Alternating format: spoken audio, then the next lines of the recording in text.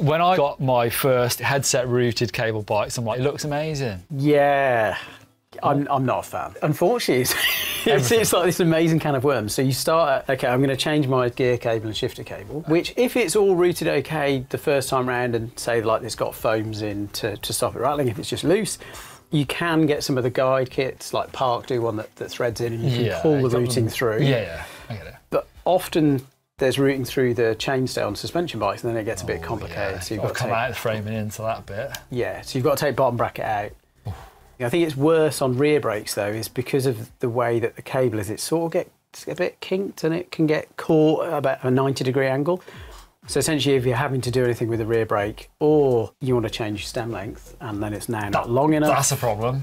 And you've chopped down your brake hoses and you've got hardly any room to manoeuvre. Yeah, you don't have any. So it's new hose time as well. So